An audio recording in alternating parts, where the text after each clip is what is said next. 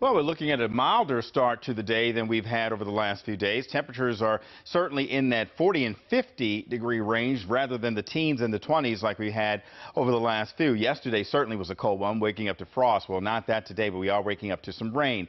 41 degrees out in Hagerstown, 35 in Westminster, 34 just changed over in Cumberland, 54 degrees in Ocean City, courtesy of that southeast flow that's coming in off the water and is bringing in some of that milder air, but it's also bringing in a pretty decent wind just along the coastline. The winds are not a major factor, but it is going to be breezy, but we have had cloud cover overnight. So while we did get up to about 50 degrees yesterday, 49 the official temperature of BWI Marshall, that warmth stayed locked in. The clouds kind of insulated us, so we didn't lose it. So we stayed mild overnight. A lot of this moisture is the heavier moisture is down around the south and southwest. We're getting the residual edge, but this cold front that's moving on in is helping to lift it all right across the region. So while we do not have a blanket of rain over us, we're going to be dealing with these widely scattered showers, cloud cover, and drizzle for today into tomorrow. We will have some times of heavier rain, but that moves on through here very quickly, and then we get again just a little bit of a dry slot there, but the clouds are just going to stay with us. It's an unsettled pattern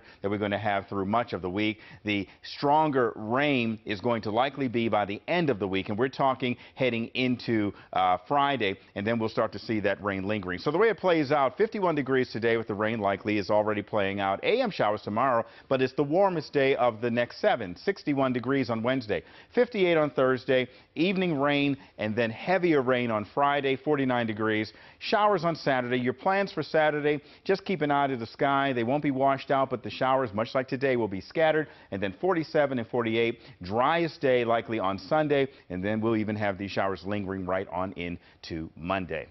Back over to you.